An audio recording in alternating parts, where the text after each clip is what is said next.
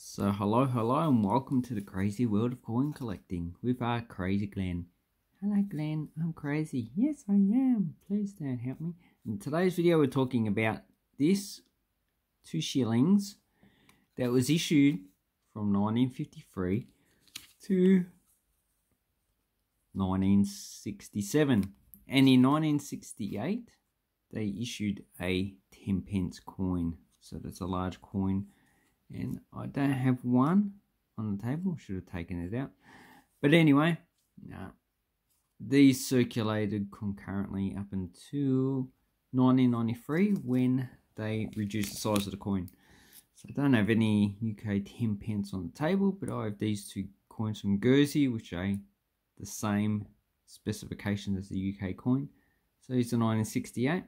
As you can see, not Guernsey, Jersey. As you can see, Jersey issued coins of the decimal type in 1968, same as the UK. And here we have a 92 10 pence coin that's of the reduced size. So the design's a bit different, but the size is the same as the UK 10 pence. That's because Jersey, Guernsey, Isle of Man, where else? Gibraltar, Falklands and St. Helena use the UK pound. So, the first coin we have is an uncirculated 1953 2 shillings, and it's different from the rest in that, if you can see, okay, where's the comparison is going to make it? Okay, so here we have a 1953, and here we have a 1955. These are circulated, probably in fine condition, very fine condition. And you can see they have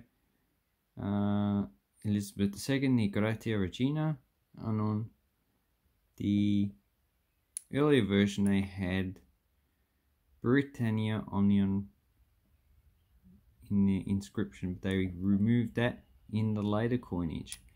So this coin here has a mintage of 11,958,700. There's 2 known in matte proof, and there's 40,000 proof coins. But for a coin with nearly 12 million minted, it's quite a low mintage for a 2 shilling coin of the UK. So in this condition, which is fine, worth about $1, but in uncirculated condition, you probably talk about $10 to $20. So that's what you'll be paying. That's what I've seen them sell for anyway.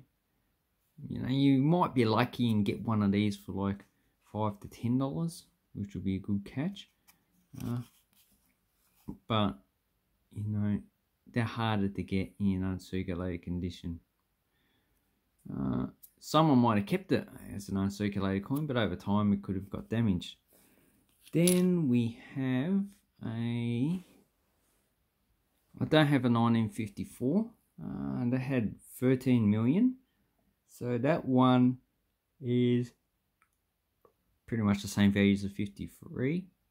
The 55, as you can see here, 25,887,000 and change, and in this condition worth about $1.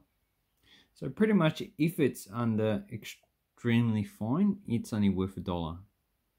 If it's like in very good or good grade, then it's only worth scrap metal, whatever the metal value. This is probably about 10 cents, but this one's nice, and yeah, that's probably very fine. It's worth about $1. Then we have the other years. So here we have 1968. So that has a mintage of 47.8 million and change, and the same value. So you do get proofs of these coins, and they're the more valuable coins, but they don't have a mintage figure, and they're pretty hard to get from buying. Okay, here 57, 33 million, a bit over, also worth about $1. So what you'd be looking for in these coins are errors or pretty much uncirculated coins. That's what you'd want. Okay, so here we have 59. So 59, 14. Okay, I don't have 58, which had 8 million. So that one will be worth a bit more. So 58 with, oh no, 9.5 million, should I say. So 1958, if you're buying it, you're probably paying double the value of the 1957. So 58 in this condition, probably worth about $2. In uncirculated, probably at least 20. In this coin, 59 at a mintage of 14 million. In this condition, you're probably talking about $1.50, $2 because it's a lower mintage. As you can see, very fine. If you want uncirculated, at least $15. Then we have a 1960. So it's a lower mintage of 13.8 million. About $2 in this condition. So that's what you'll be paying. And uncirculated, also about $15. And as you can see, I didn't tell you the design. So this one has the rose for England. It has the thistle for Scotland. The clover for Ireland. And it also has the leek for Wales. So this is the first coin of the 2 shillings that had the Welsh included in it. So that is a bit different than the crown coin, which did not have the Wales represented in the design, which is still a pity. So anyway, it's quite a nice design. Okay, then we have 1960, 61, had a mintage of 37 million. So in this condition, you're talking about $1. Then we have 62, mintage of 35 million, bit over, and about $1 in this condition. So this is very fine. Then we have, okay, we have 50. So what was that? 62, okay, 63, 26 million. This is a bit of a better coin. So this coin will probably be in extremely fine condition. So it has a lot of damage on it.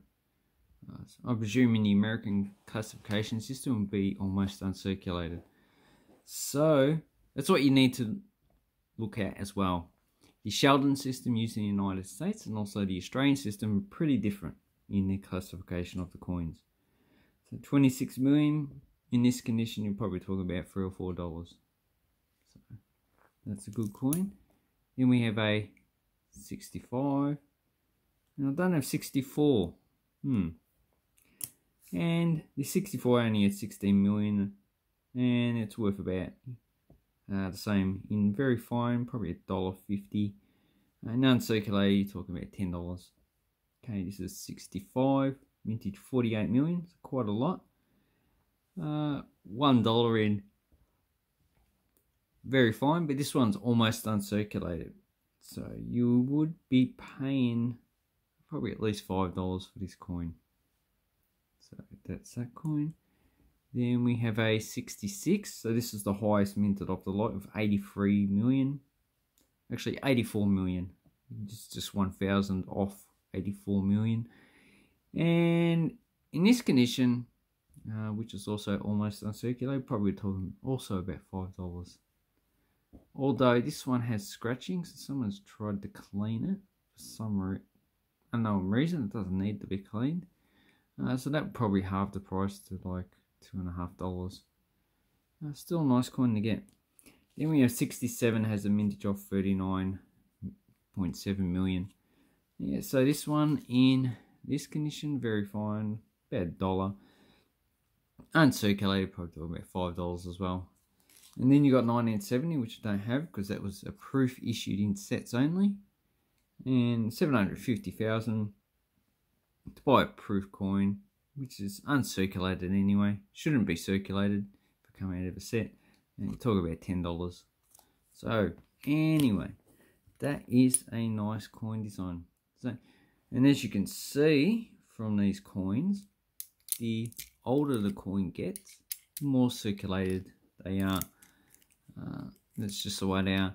If you get coins from the 60s, more than likely is that they'll be in extremely fine condition to uncirculated.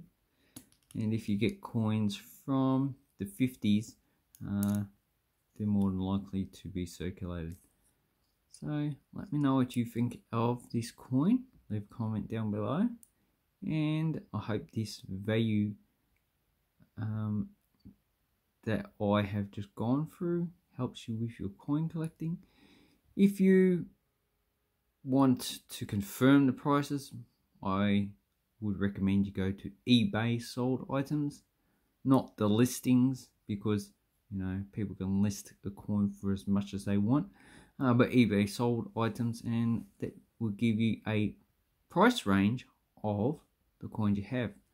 Then you just take all the prices, add them together, divided by how many coins were sold.